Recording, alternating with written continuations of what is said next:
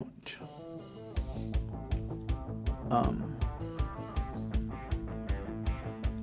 believe it was a Friday. I was at home, and we all know Fridays. When Fridays come, hey, it's party time. We go get dressed, we're getting ready to go out, party, hang out with the friends. But that Friday just seemed a little different. That Friday was just something about that Friday. I just didn't feel like going out. I didn't want to go out. I felt that if I was going to go out that night, I was not going to come back home. That was very, very heavy in me. A fear came over me. A fear I never felt before. There goes friends knocking in the door. Bum, bum, bum, bum. Mario, come outside. Let's go. Let's party. I couldn't answer the door. I couldn't speak. Something had my mouth shut. Something had me held down that there was no way I was going to answer the door. And the more they knocked on the door, the more heavier I felt. I was not going to come home. I was just not going to come back home anymore. And I started getting scared. So maybe half an hour later, finally my starter friends stopped. They finally got the hint I'm not coming out, or I wasn't there. They couldn't understand either what was going on. But I stood home. I laid in my couch. That's the way I laid in my couch on my back. I fell asleep. I went to a deep sleep. When I fell asleep, I remember closing my eyes. And I remember it was about 9 o'clock that night.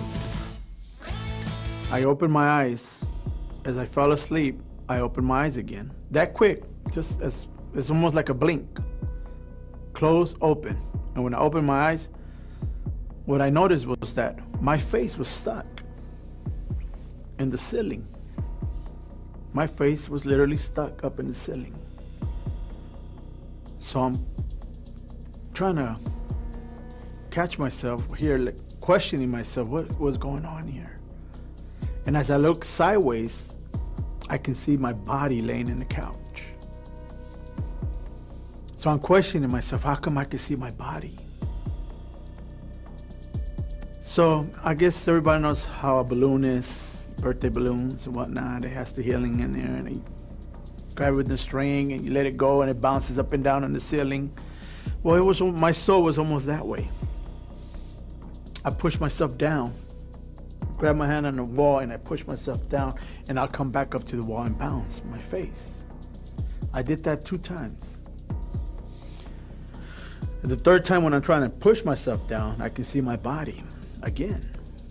And it was just like in a peaceful, restful manner. So I start spinning around the ceiling. Slowly. Start going around in circles. And I'm going a little faster and faster. There's nothing in the ceiling, so I'm trying to hold on to something, grab onto something, and I just can't get a hold of anything. And I'm going faster and faster and faster, and as the fastest I'm going, now I'm starting to hear these wicked laughs, like demons. They're laughing. I can hear them clearly going, ee, just wicked. As I'm going faster, I don't know if you guys ever seen movies about a time machine. When the time machine disappears and it comes back. Well, as I was going faster, that's what I heard. And I find myself in this big, big, dark place. Dark, dark. There's trees, dead trees. The ground, the sand was like gray, dirty gray. Whatever was behind me, I was able to see these things because there was a time where it's so pitch black, you can't even see your hand in front of your face. It's so dark in there, you can't see anything.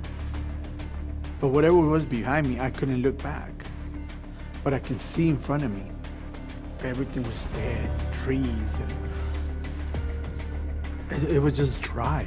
There was no love, there was nothing, just dead. And I'm moving forward slowly. And I not remember, but what I seen in my spirit when I was out of my body. There was 5 demons around me. And they were covered in black, almost like witches and warlocks covered themselves. Some of them were different. Some of them have face of like rats, some look like bats. You guys see these movies, these Hollywood movies, that demons, how demons, they describe demons. See, Hollywood is based on the Antichrist. Witches and warlocks work for Hollywood. So they see demons, is why they come out with these movies, because that's exactly how they look. So they make them as a mask and models, and they make movies like that. That's exactly how demons look. But these things are more 10 times stronger, 10 times bigger. Some of them have yellow eyes, green eyes, red eyes. Not beautiful little green, red light like Christmas lights. These eyes were evil, wicked.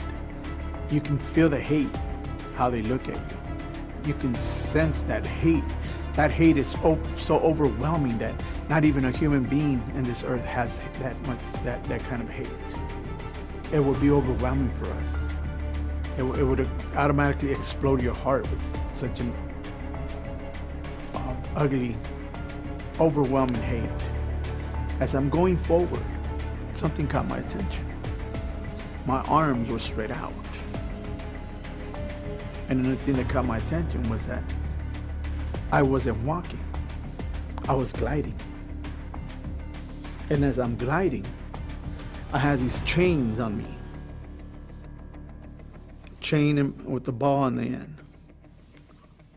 They were so heavy, I wanted to put my hands down, but I just couldn't. I was taking that pain.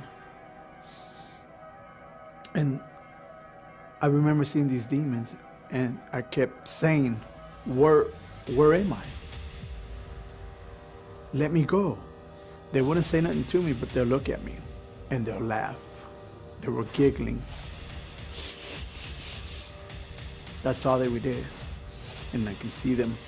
They had real long fingernails, real powerful, sharp nails, like razors. But they wouldn't respond to me. They were just giggling at me, laughing at me. So as I'm moving forward, I start seeing this big black tunnel. This tunnel was huge, and I can hear the sound of this tunnel. And I'm starting to enter this tunnel, and my hands are so over heavy. I need to put them down, and I'm in pain already. I just can't, but I'm still gliding into this tunnel. As I'm beginning to go into the tunnel, halfway into this tunnel, this terrible smell starts to come out of this tunnel. A smell that I wanted to die.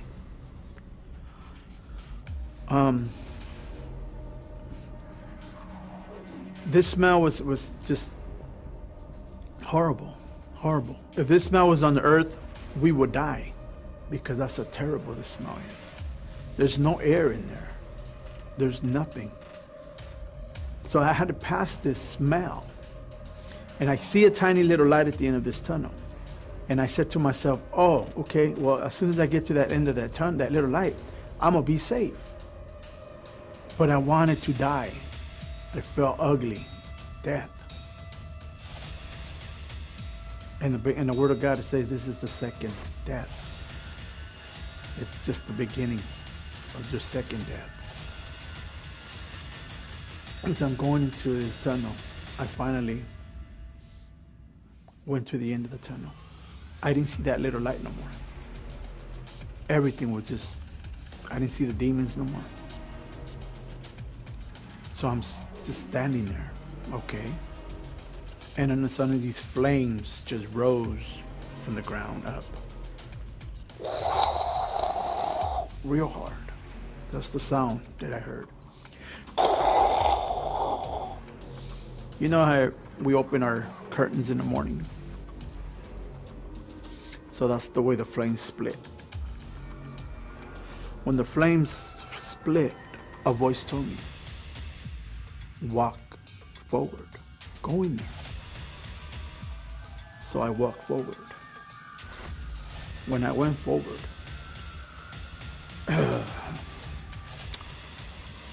there was a lot of screams. There was a lot of fire. I seen a lot of people. There was a lot of people screaming.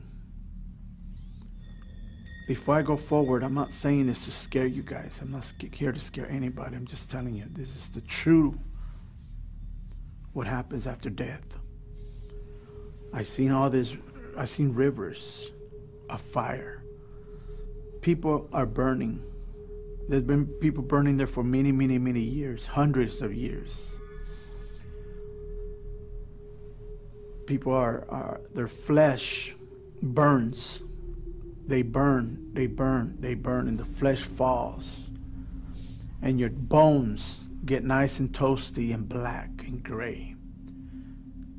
And when it's done, then the flame, your skin, your flesh starts growing back on you. And then the flames start again. And I also seen maggots crawling through your flesh, in your bones. And they're eating you. They're eating your flesh. It makes no difference. Just picture yourself now in the earth. If you have bugs or maggots eating your flesh, how will that feel? But you're in hell already. There's nothing you can do. You have to. That's the torture. That's your everlasting torture life in there. I seen teenagers for the disobedience of their parents. I seen pastors because it said in the word, for they have robbed me of my tithing. I seen Christians because they didn't want to get up and do anything for God. And then Christians doing things at home, thinking that nobody will see them. I keep repenting, but they just never got out of doing what they kept doing and playing with God. They were either warm or either cold, but they're lukewarm. They just kept playing and playing and playing. But the flames there rise higher on Christians. Demons torture you in different way, even sexually. They can tear your head. They can sexually attack you. They can cut you. They can stab you. They will tear you to pieces, and you're still alive. You can feel everything that's going on. I seen witches. I seen warlocks. Because Satan told them that he was going to promise them their kingdom if they serve him. Which it was a lie. All he wanted was your soul. One soul is a million souls to the Lord. That's how valuable your soul is. As I'm walking through these dirt road, there's fire and there's screaming, there's shouting, and people saying that, let me out. Let me out. I want to do right. I want to do right this time. I promise to do right. Let me go out and tell the world and let them know that this is a real place. Hell is real. But it's too late, because once we have our opportunity and our chances, God's so merciful, he's so lovable, he gives you chance after chance after chance, and if we don't take that chance, that's where we're going to go. There was also people in there because they had no love and no forgiveness for their others. It says, pray for your enemies.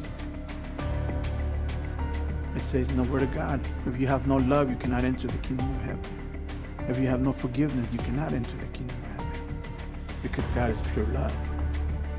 Every one of these people that were being tortured and burned, there's no sleep, there's no rest, there's no food, there's no water. You know how it feels sometimes we don't go without water for a while? Man, we need water. Even though we don't like water, but man, we need water. I want some water. Food, rest. You ever been, when night falls, you're tired, you need to sleep. There's no sleep there. And these demons go in there day and night and they torture you in every which way. There's never no rest for you. Burning, fire. I mean, that's the least of your problems of you sleeping, not drinking, or it's the torture that you're going through with these demons. And as I began to walk down this trail, there was rivers, but rivers of fire. And as I can see inside the rivers, I can see these little eyes looking up at me. And it almost appeared that as they were going up and down, it looked like they were chained up together, and they were walking, going up and down as they wanted to get out. But you could hear their screams, and you can see them reaching out with their hands. You can see the skeleton. And then God knows the thoughts before we think them. So these are the words that I would receive. Those were the lesbians. Those were the homosexuals. These are the gay men that were chained up together, walking in these rivers of fire. Some of them wanted out, but it was too late. And as we go, and as I'm going, I'm walking through this road, and all this fire and all these rivers. And I start seeing a lot of crosses and fire all over the place. And you see demons poking their privates with these swords, poking their privates all the way in and coming out through their chests in different directions. But they start in through their privates. And the word it says that masturbation is a no-no. It's a sin. It says, cut up your hand and throw it into the fire. It is better than your hand to burn than your whole body. Those were the people that had that were changed up, that they were in that curse, that they could not get out of pornography, masturbation, sexual desires that the enemy will bring to them. And let me tell you something that demons will tell them, will speak in there. Demons call us, we're stupid humans. That's the way they talk. That's the way they think of us. That we're stupid because we're so dumb to listen to every little lie that the enemy says. And I've seen a lot of these Christians in there for that. They say, well, a lot of Christians say, hey, I heard the devil tell me this. I heard the devil. Well, why can't we hear God? But because the bondage that we're in, the sin that we're in, and also for not loving each other. Not loving each other, because I went back to that.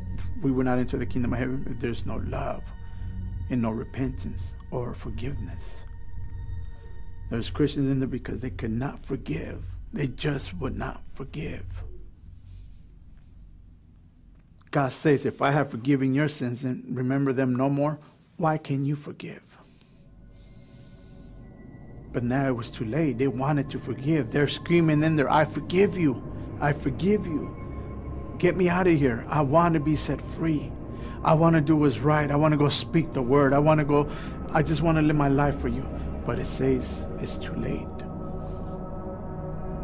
It is too late. And I can continue walking through this. I wanted to be out. I was so afraid already. I didn't want to see no more.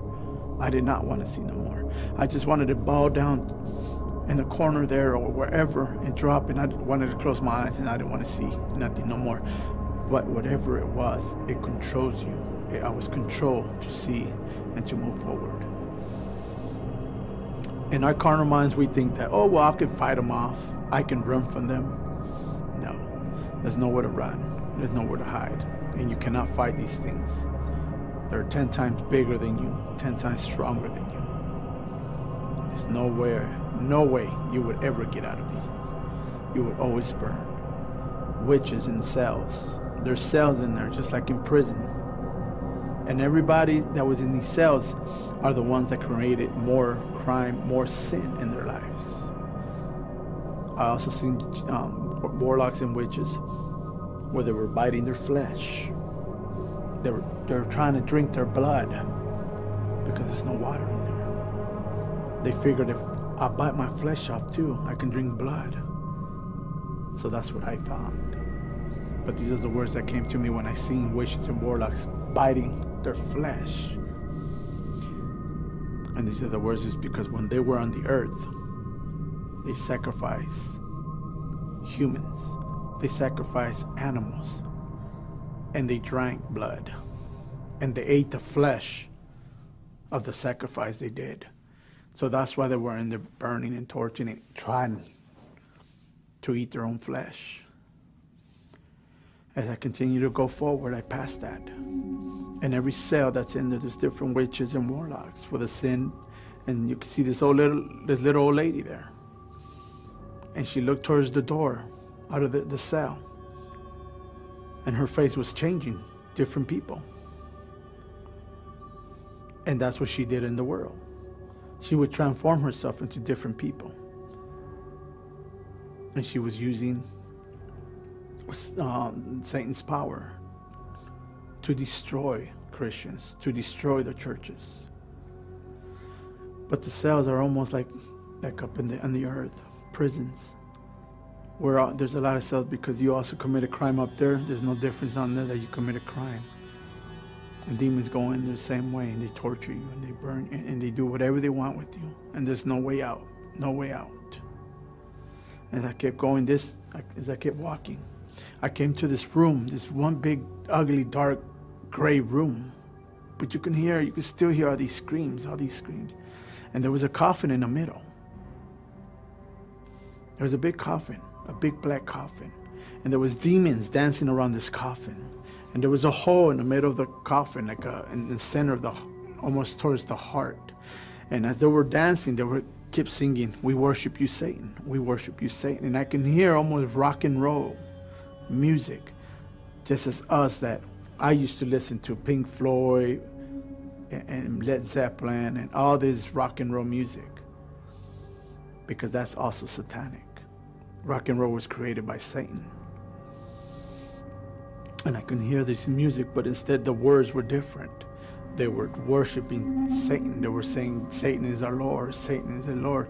And as they kept going around the circle in this box, they kept poking the hole,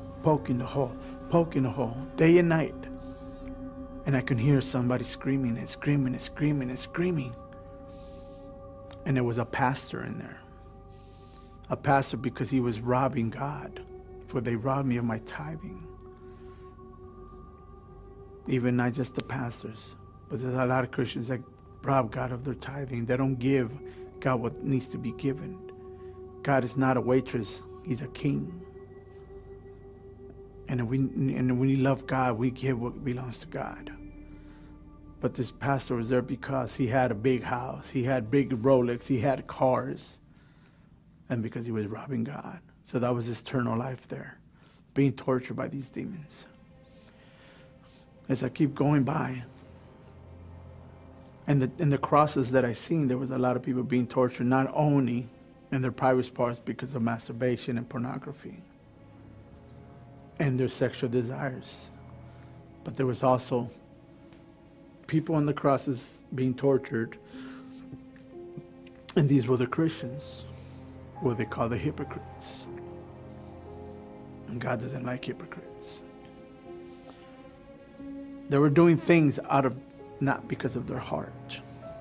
They were doing things to look good in front of people. But deep down in their hearts, they hated them. They hated each other. There's Christians that get up in the morning and say, "God, please don't let this person be there today." Really? God's going to hear that prayer, right? God is love. And for us Christians, remember, we're not perfect, but we have to do the right thing. We have to love. We have to have that love of God in our hearts in order to move forward and to listen to what God wants us to do. Love is the key. Love is powerful. Love is what breaks the enemy chains. Even men and women in there because of their marriage. The lusting, the fornication, the adultery, the pornography, the sexual desires that they had, which is vanity. It's bondage with the enemy. God created our marriage to be clean and pure for Him. A lot of Christians that they were getting couples involved in their marriage and then repent. A lot of people in there that were screaming and shouting. They had it worse. I mean, they were really being tortured in a lot of ways because of the disgusting things that we're doing in their bedroom sexually with animals and whatnot. And I kept going and going. I finally seen this top hill that I'm going up to this hill. After seeing all these crosses. And the thing what got me was the screams and the demons that were so humongous. And they see you, the way they want to terrorize you, the way they want to just destroy your life. And even I seen parents that we need to discipline the kids to be the priest of your house, the woman praying of your house, and to lead our children to Christ. And they didn't do their job because that was our job. So it's basically you're telling your son and your daughter, go to hell, I'm going to heaven. So where did you wind up going for not doing God's will? So I'm climbing up this hill already. I can't stand it. I can't see no more. I wanted water. I just wanted some water because my mouth was so dry. And I can feel the heat. I can feel the fire. As I'm coming up to this big hill, I finally came to the end of this hill. And everything closed from behind. And I'm staying, and I'm there standing already with this. My mind is traumatized already. I'm already, I don't know what's going to happen anymore. All I know is that I was glad that I was not seeing anything anymore. And then a big angel, 7-foot angel, beautiful angel with big blonde hair. No wings, just a white garment. This angel had a big sword in his hand. And he called my name. He said, Mario. Mario. He had to call me 2 or 3 times because I was so afraid. I didn't even want to move one hand because I didn't know what was going to grab me. And I looked up to him. He said, Mario, do you know where you're at? And I looked at him and I said, no. He said, if today was your time, this will be your portion. This is where you will spend eternal life. This is hell. He said, this is hell. He said, who's your God? And I said, I don't know. And I remember these 2 people by the name of Ronnie and Mike. There was the 2 Christians that will come out of the bus and go and pick up the little kids and pick us up for church. When he came up to me with the Bible and said, look, Mario, Jesus loves you. This is what they will tell me. So a little window opened up. And I seen both of them coming at me. Look, Mario, Jesus loves you. When they said Jesus, the window closed. And the angel spoke to me again and said, who is your God? I said, Jesus. He said, scream the name of your God. And I screamed it real loud. Jesus! And it echoed through the tunnels. Jesus, Jesus, Jesus. And that's when I came back into my body. And I opened my eyes and I couldn't breathe. I was catching my breath. And I was so afraid. I didn't want to sit up. I didn't want to do anything because I didn't know if these things were going to get me. I was just afraid. The lights were right there. I could just turn the lights on and I couldn't move. I stood there. I sat up finally and I had my head down. I was bowed up. And the words that came to me was, Lord, forgive me. And I got on my knees and I remember that. And I said, and I picked up my hands and I said, Jesus, please forgive me of all of my sins. I repent. I repent for everything, God. I said, I don't want to go. I don't want to go to this place. Please forgive me, I said. And then that night, I remember a little buzz, like a buzzing noise or from the bottom of my feet, inside my feet. All the way up to my head. Zoop! came out. And from that point on, 19 years from now, the Lord delivered me from drugs, from alcohol, from tobacco, from sin.